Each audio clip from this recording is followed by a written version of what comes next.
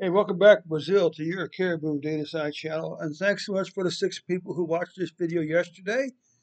Uh, and of course, before we get started, I have a couple small favors to ask.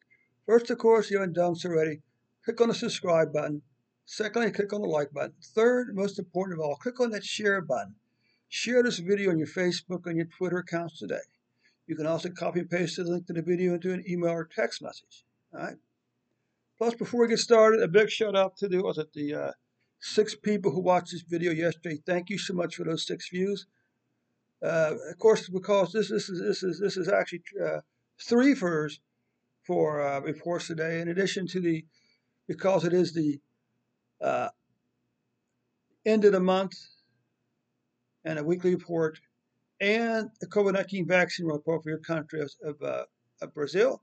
So it's indeed 3 for the price of. We get 3 reports for the price of 1 today.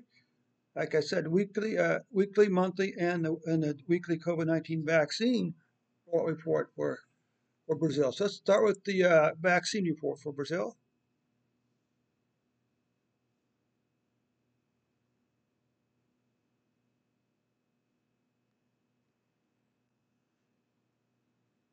Okay, so you can see right now Brazil is currently has administered what 142 million doses.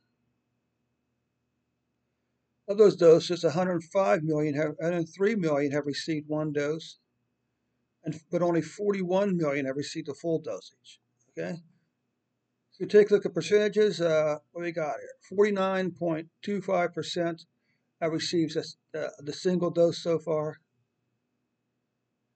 and only 19.5% have received the full dosage. And the magic number supposedly is 50% for this number here.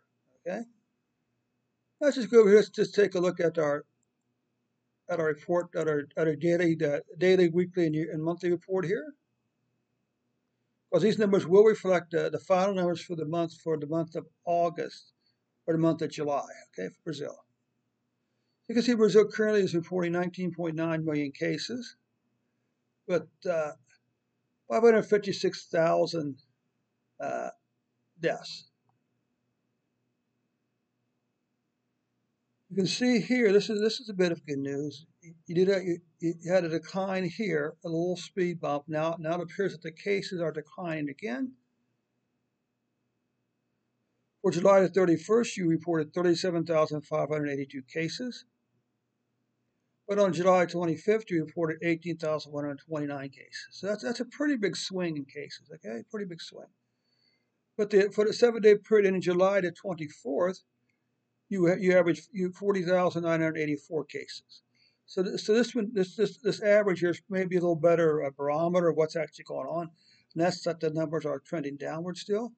Look at deaths. Okay. For 7/31, you reported 910 deaths, but for 7/25, you reported about half as many deaths at 476. So if we look at the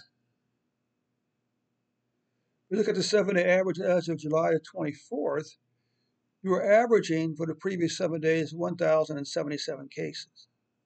Okay. Here you can see weekly cases. You can see you are having a slight, you got a spike here, but the overall trend is still down. Okay. Deaths, nice declining pattern in deaths. That's the best news for you folks in Brazil today. Deaths continue to decline.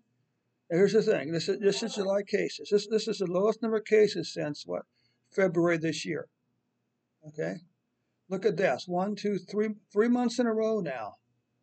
Brazil has had a decline in deaths, in monthly deaths. Okay.